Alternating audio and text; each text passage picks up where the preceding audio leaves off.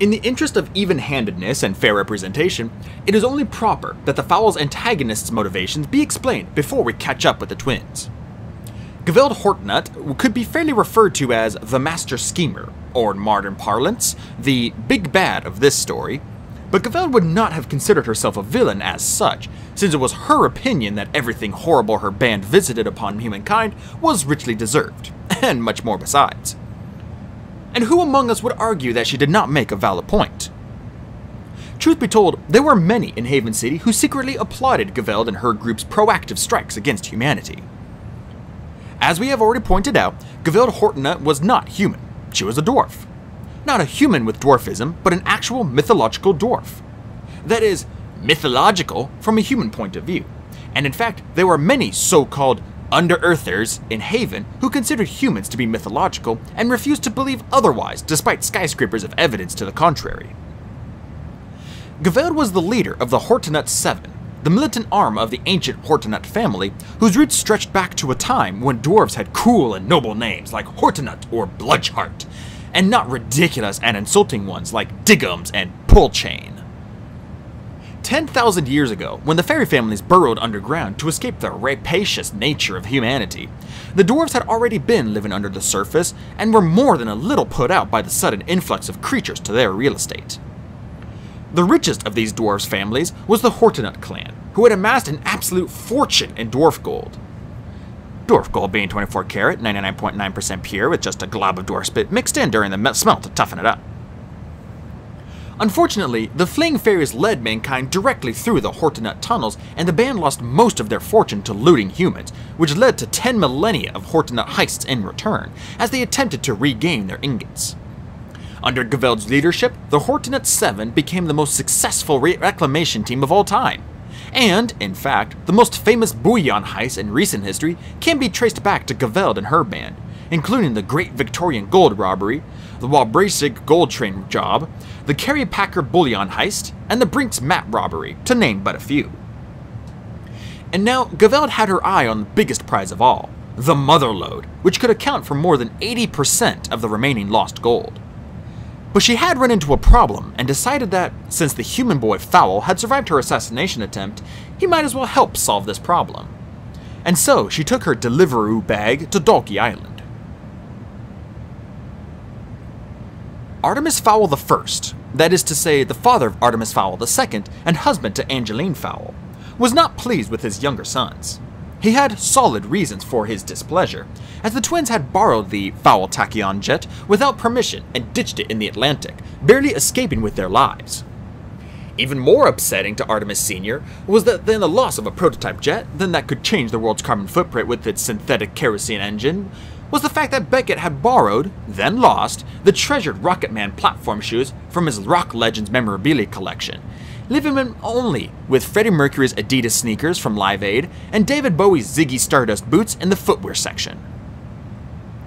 The twins knew that their father was more unhappy than usual because he had summoned them to his private study, which sat a little apart from the main villa of a Martello tower that had been restored by a firm of her heritage architects and augmented with a few necessities, such as internal walls, a suite of vintage Fritz Hansen office furniture, a dozen motion sensors disguised as rocks, wall-mounted mini-mag machine guns, bomb-proof glass, an escape submarine below the desk, more powerful broadband than the Pentagon had, a full-body scanner, a wall-sized live news multi-screen, and the Batman suit from Tim Burton's movies, which was not strictly speaking a necessity, but Artemis Sr. found it inspiring. All in all, it was pretty standard supervillain stuff, which the twins' father couldn't bear to part with, even though he claimed to be a 100% legit businessman now. But once a criminal mastermind, and so on and so forth. The twins were seated in matching Series 7's chairs that had been fabricated from recycled ocean plastics, looking on as Artemis Fowl Sr. rested his head on the desktop and kneaded his own neck. Beckett jittered in his seat. The blonde twin had been sitting in his chair for almost a minute now, and that was an insufferably extended period as far as he was concerned. Miles was also jittering, but only with his eyeballs, as he was using blinks and pupil sweeps to select letters and solve the Guardian crossword on one lens of his graphene eyeglasses. Once Miles had finished the puzzle, shaving 5 seconds off his personal record, he was eager to get away and back to amassing knowledge. "Father," he said.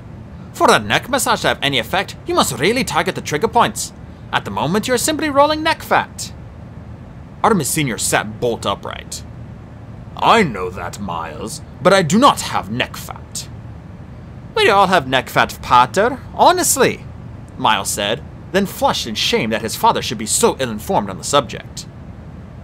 "Is that what you think we're here, Miles?" asked Artemis Sr.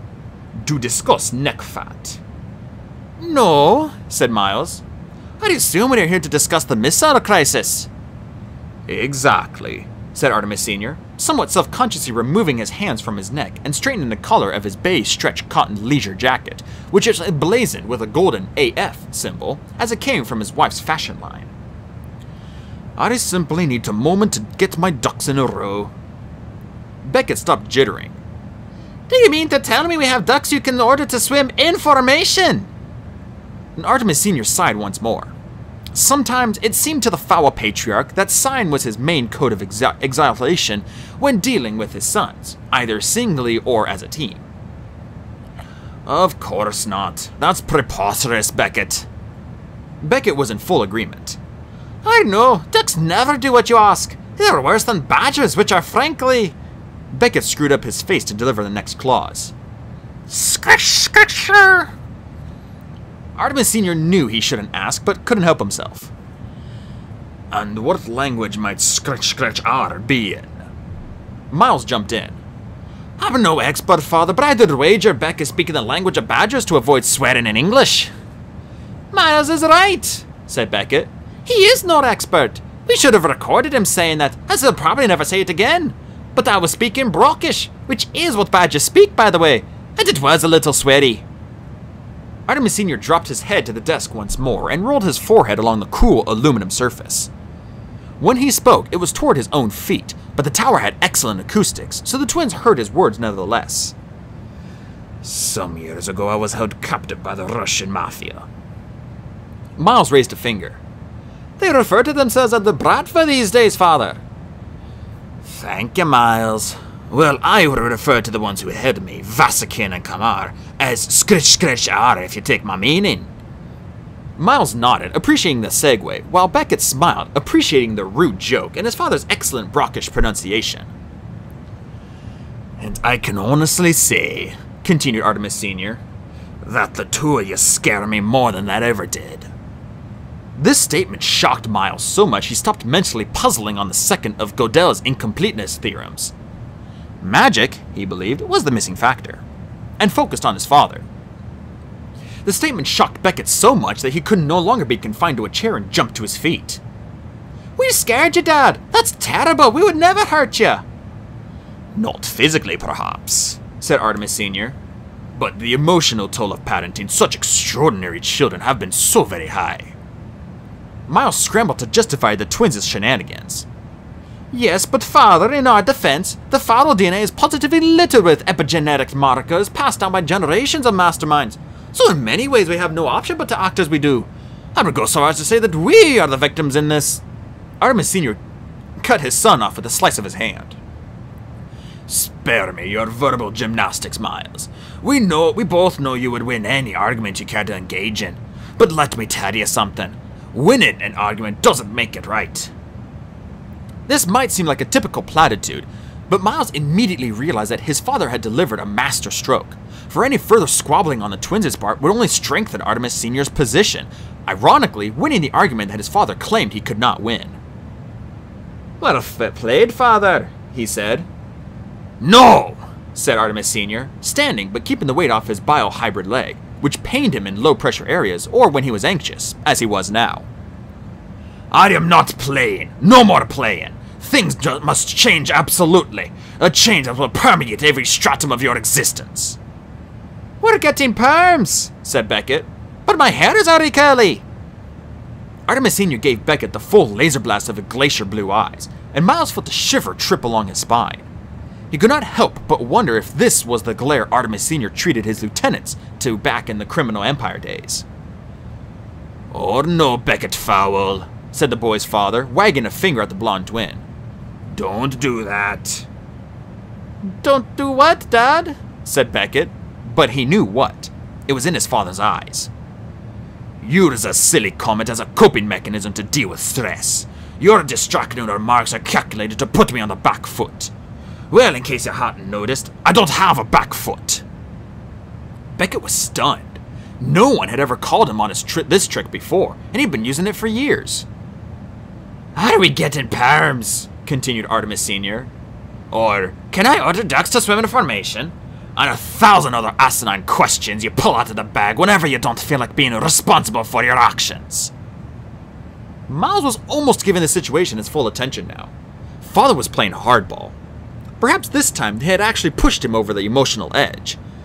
Miles thought he might try one more avenue. Father, if I might gently protest, you are in no position to lecture us about taking responsibility. After all, you've evaded taking responsibility for your actions over the decades. This indeed was a bold challenge, but Miles reasoned that shock tactics might be the only way to halt Artemis Sr.'s verbal barrage. He was completely incorrect. Artemis Sr.'s response to his son's gentle protest was as follows.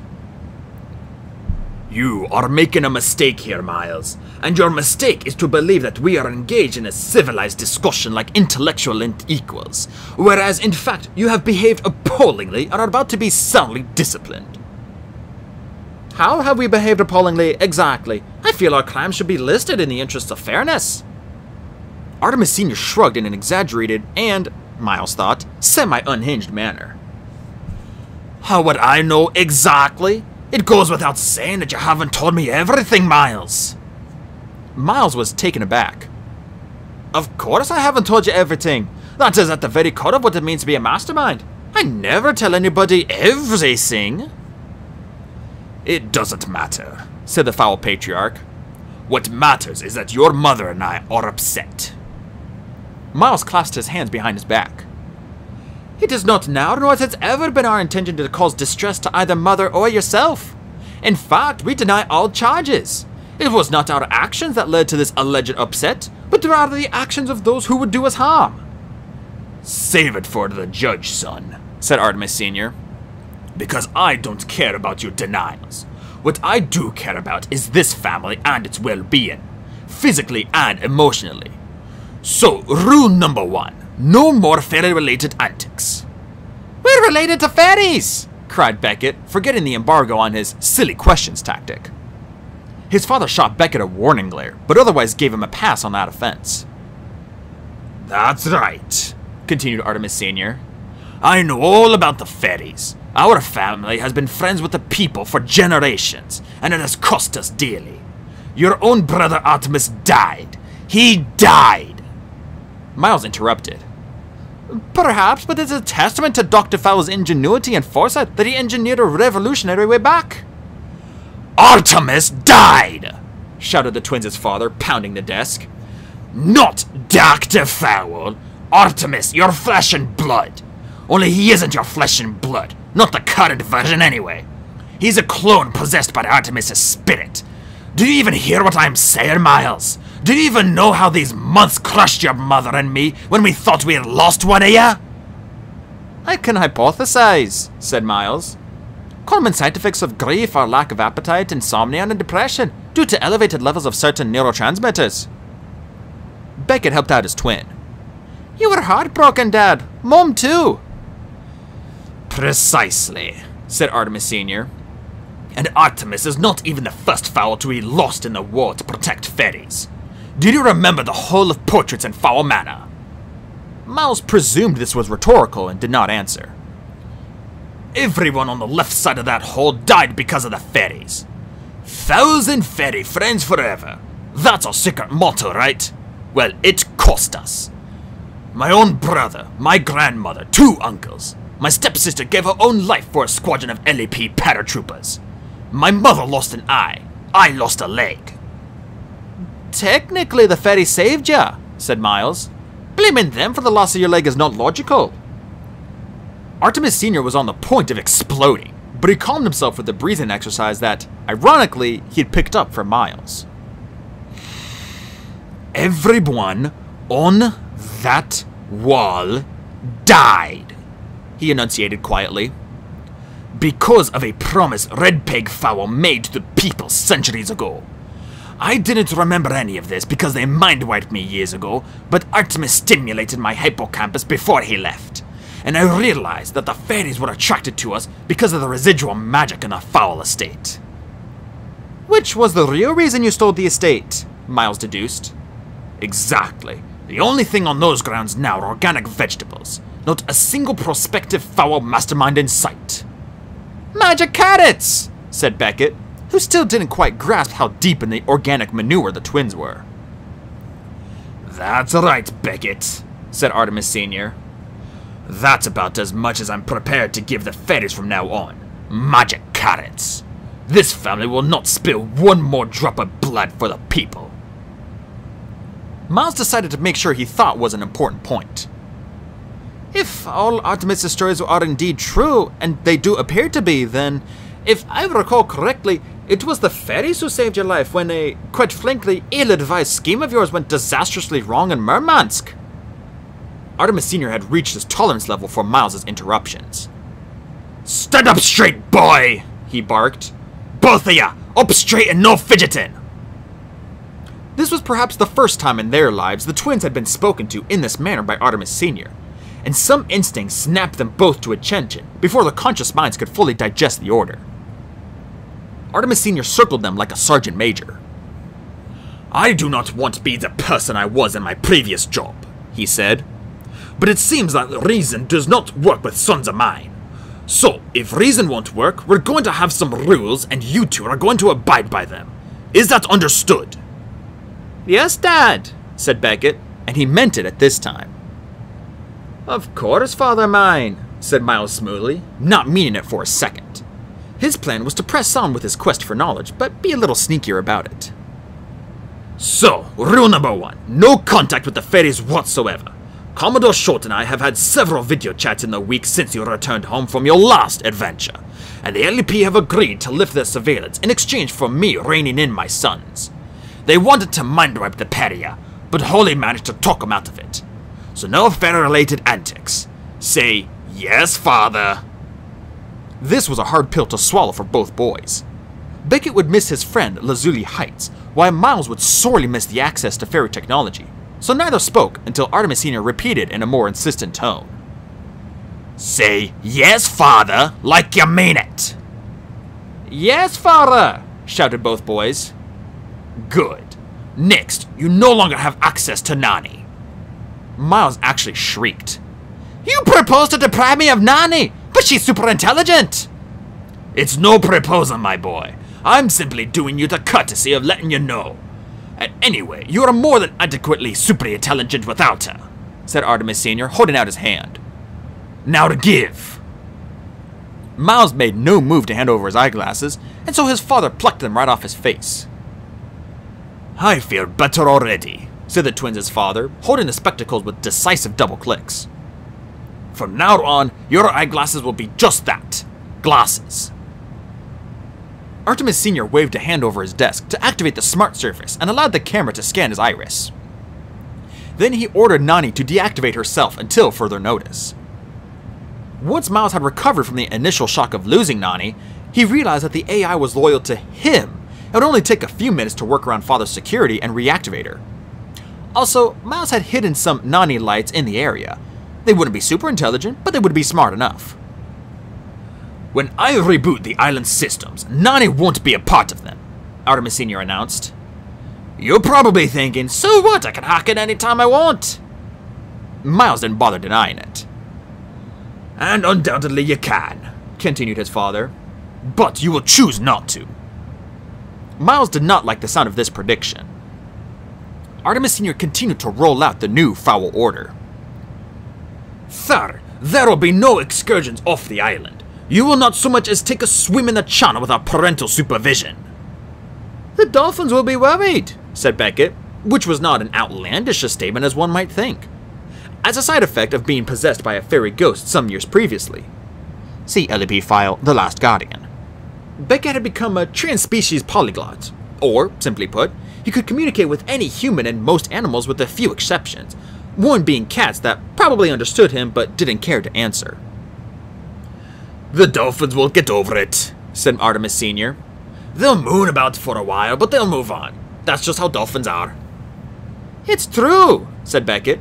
Everyone thinks dolphins are all smiles, but that's just the shape of their faces. They could be fickle friends.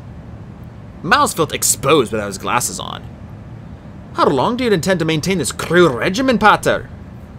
His father barked a short, humorless laugh.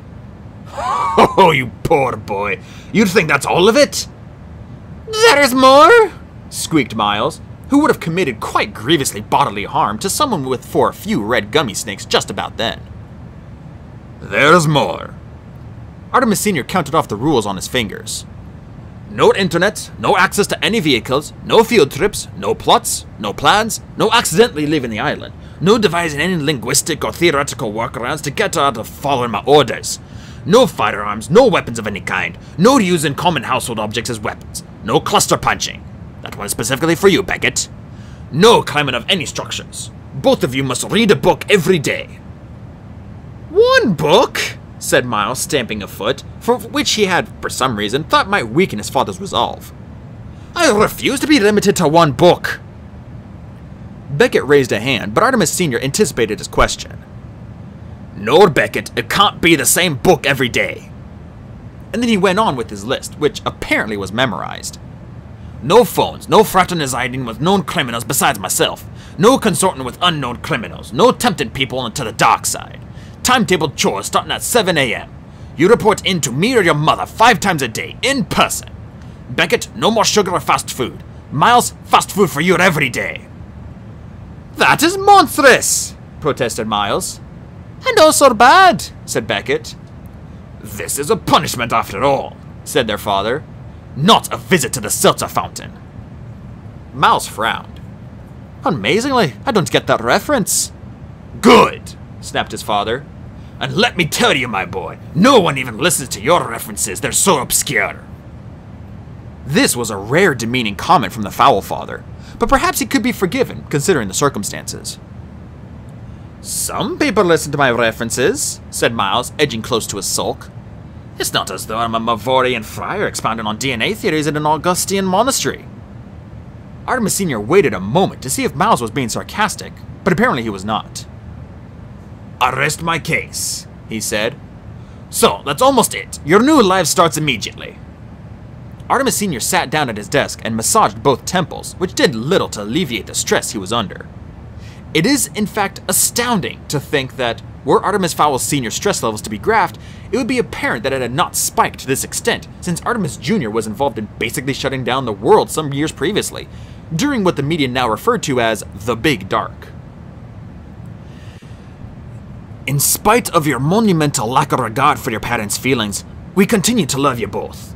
Your mother, in fact, adores you, though I find myself the shrine wearing off after a while. Nevertheless, I will keep you alive if it kills me, and I would rather have you alive in a virtual prison than killed during some fabulous adventure. May I ask? Began Miles. No, you may not, said his father. What you may do is report to your mother in the main house. She has a list of chores for you. Miles bowed. Very well, father, he said, already plotting how to circumvent these new rules, most especially the ones about not circumventing the rules. Ha! Said Artemis Sr. I see what you're doing. I know that face. What face? Asked Miles. His father waggled a finger towards Miles' general feature area. That one. The eager to please one. We all know that face, Miles. We do, agreed Beckett. He's planning. It's as plain as the face on his... face. I know what you're thinking, son, said Artemis Sr. You're thinking, how can father stop me from breaking his rules? If the entire LAP couldn't stop me, how could he?